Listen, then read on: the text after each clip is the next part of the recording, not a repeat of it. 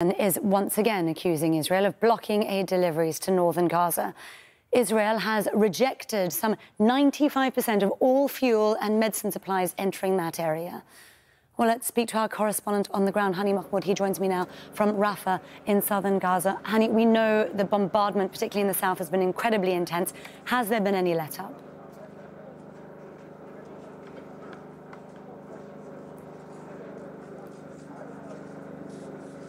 Yes, well, there hasn't been any let up in the intense bombings across the Gaza Strip, but it all looks like it's all started all over again in Gaza and the northern part, where more residential buildings have been targeted within the past 2 days, and there appears to be a surge in the intensity and the scale of the bombings, where the remaining buildings within the vicinity of Shifa Hospital and western part of Gaza City and Jabalia and Beit Lahiya city, all the western side of these areas being targeted heavily by artillery shelling and massive airstrikes. And there are more people are ordered to evacuate Gaza City. As of yesterday, late hours of yesterday's evening, 4 evacuation zones. And when we refer to evacuation zone, we're talking specifically about UNRWA, United Nations for Palestinian Refugees, schools, UNRWA schools designated as shelters for displaced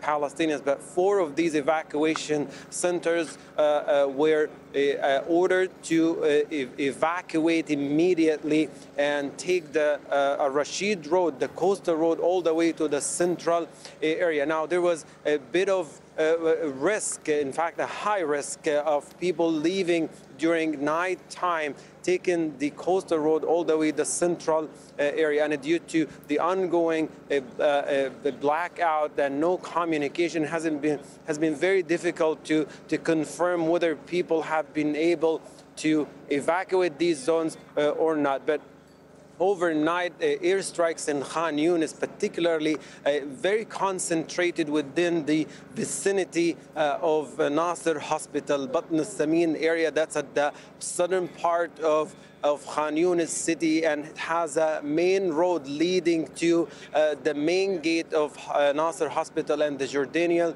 field hospital came under heavy airstrikes and artillery shelling, and reports about extreme confrontation within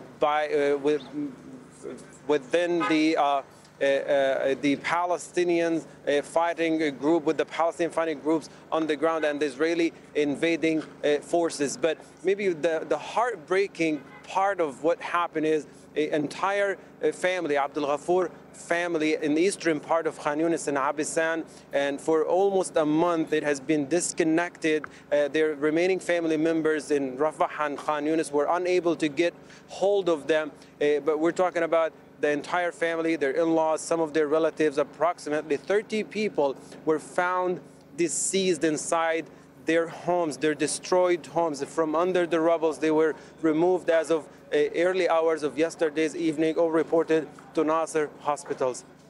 The ongoing blackout just makes it very difficult to know exactly what happened, particularly with this example of the family just knowing a month later of their family members being killed and trapped under the rubble and deceased as they were pulled from under the rubble. Now, despite the restoration of the communication signals as of last night, still a major part of the Gaza Strip experiencing a blackout as of this moment.